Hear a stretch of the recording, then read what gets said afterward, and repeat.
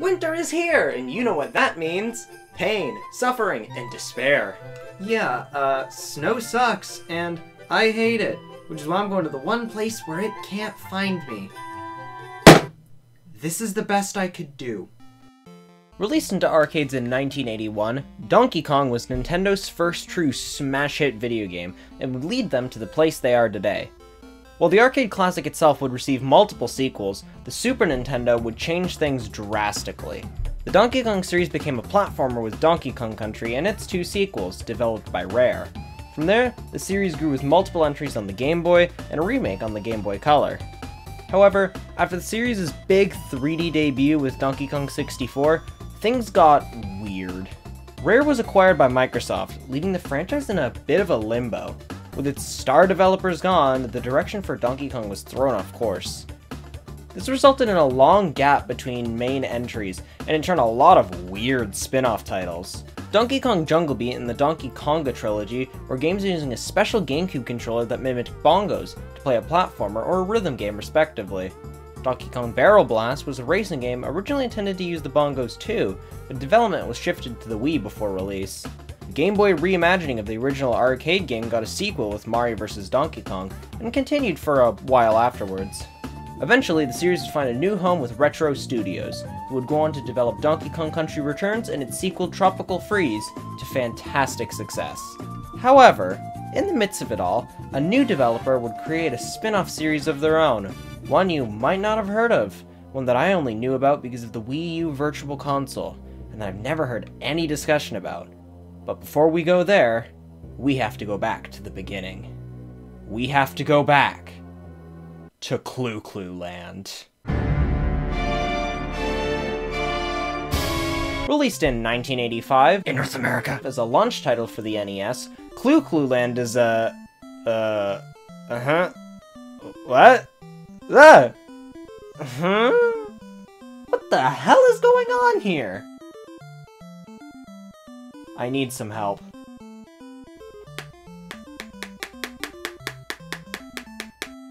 Alright, I now know everything about Clu-Clu Land. This is Bubbles the Balloonfish, and she is trying to retrieve the treasures of Clu-Clu Land from the evil Unira sea urchins. In order to do so, she has to find all of these gold pieces, which are all laid out in patterns like a heart, some glasses, sleep paralysis, the start of a round of Minecraft Hunger Games, and, that! She also has to avoid these black holes, defeat the urchins, and collect various little power-ups. She does so by using her hand to grab these posts and spin around them. It feels like a mix of Pac-Man, Pictionary, and DK, King of Swing. They're not supposed to know about that yet! Oh, right, Come on, guys, that's just plagiarism. I was not expecting this game to be so much fun. I enjoy a decent amount of arcadey-style games like it, but this is definitely one of my favorites. It's a shame it's a mortgage to own it physically, because I'd love to be able to pop it in and play whenever, but sticky notes will have to do for now. Nintendo isn't scared of Clu-Clu Land, as it's been referenced in things such as Smash Bros., but other than that, there's been no true sequel to the game, just re-releases. Or was there? In the same way Donkey Kong evolved into Super Mario Bros. And Pac-Man evolved into, Pac-Land, I guess? Clu-Clu Land would also be turned into a platformer of sorts. That's right, DK King of Swing is the Pac-Land of Clu-Clu Land! Released in 2005 for the Game Boy Advance, DK King of Swing is the fabled spiritual successor to Clu-Clu Land. In the midst of the Jungle Jam tournament festivities, King K. Rool steals all of the medals that determine who's the hero of the jungle. Get them back. You do this by only using the L and R buttons to move. What? Yeah, so unlike Clu-Clu Land, you don't use the D-pad to grab the pegs, you use L and R, which is an improvement, albeit still confusing. But you also use it to move left and right, attack basically all of the basic controls of the game. It's weird. Also unlike Clu-Clu Land, grabbing onto pegs is more so throwing yourself upwards rather than just changing direction. And here lies the game's biggest flaw. This sucks. DK moves unbearably slow throughout these levels, making it feel less like controlling an ape, more so screaming at one. Why won't you just do something? All your basic actions in the air are so sluggish that every little mistake or time taken to think feels like a punishment, and I didn't turn on my Wii U today to be scolded. Alright, so the controls don't feel good, but maybe there's something else redeeming here? Maybe? The levels are fine. It's nice how often new gimmicks and mechanics are introduced. There's like 3 different kinds of collectibles, which would be cool replay value if I liked this game. Bananas act as your coins, which you use both to heal and enter a super form, and this is not the best use of these 2 buttons, not gonna lie. You're forced to decide between spending these on higher jumps or just healing, and if you die and get sent back to the start of the level, you lose all of those bananas. Why?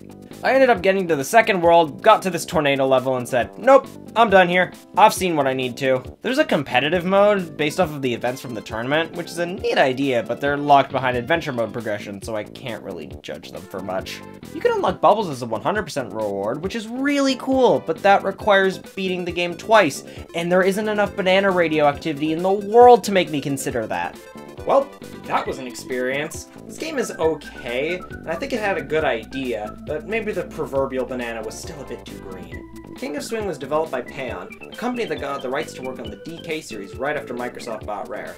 They would go on to develop Barrel Blast, and a sequel to King of Swing on the DS, which might just be a perfect fit. Can you imagine all the possibilities with the touchscreen? 2 years after King of Swing, DK Jungle Climber released for the DS. The DK crew was on vacation on Sun Island and see a big banana on a mountain. Go get it. You do this by only moving with the L and R buttons. What? And all you do on the touchscreen is activate a super form. What? Also at the top of the mountain is a banana spaceship. What?! So you beat up this banana ship that's attacking you after the Kremlin gang stole the big banana, and when you beat up the ship, a talking alien banana comes out. How radioactive is this thing?! So this is Xanadeb of Planet Plantain, and he makes me question reality. It was his crystal banana the Kremlin gang took. Oh, and there was 5 of them. Go get in the back by traveling through wormholes to alternate dimensions. This plot is so outrageously silly that it kept me playing for much longer than King of Swing. I just had to know where we'd go to after the Crystal Maze and living with the wait a sec, DK, how are you rotating so fast?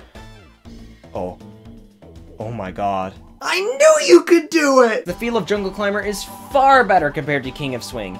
DK walks, jumps, and rotates way faster. The powers with bananas are replaced with an invincibility power with a separate collectible and a dedicated attack button that is also a super fast jump.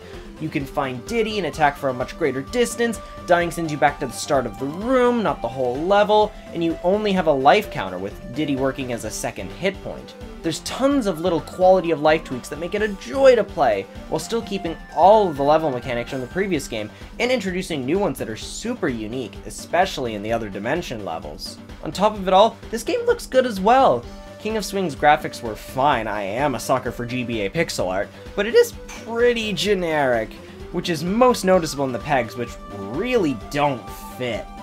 All of this is changed for the better in Jungle Climber, along with frequent art style shakeups in the wormholes. Why did I ever doubt you? Including a fun reference to the original peg designs. Also, look at these 3D models in the cutscenes. These are some of the smoothest I've ever seen on the DS. We did it! We actually found a good DK game today. It's clear that Payon and Nintendo SBD Group 4 Team 2... Payon put a lot of care into this game, and I thoroughly enjoyed my time with it. But the question still remains, what happened to these games, and why did they become so forgotten? Well, the roots of the issue might go back to even before the games came out. I can barely find commercials, print ads, or anything of the sort for North America, with Japan getting one commercial, albeit with variants, for each game, and Europe had it for a moment in a DS Lite commercial. I can find more reviews and trailers for the Virtual Console re-releases of the games. While we're at it, the games were received surprisingly well, honestly, with the biggest complaint seeming to be a lack of length and an awkward art style on the GBA, and slight repetitiveness on the DS. What it seems like to me was just timing. King of Swing released on the GBA just after the DS launched, competing with WarioWare, Yoshi, and a game I don't like. And on the GameCube, DK fans were getting Jungle Beat, a far more interesting game. A spiritual successor to an NES game that sold pretty poorly and was mostly forgotten, lead to a GBA game that sold pretty poorly and was mostly forgotten. After that, bringing Jungle Climber to E3 2007 just wasn't enough. The Virtual Console releases of the game snuck in between a bunch of heavy-hitting titles, and the games faded into obscurity. It's a shame that these games have become lost in the mix with all the other Donkey Kong spin-offs, but how much are we really missing out on?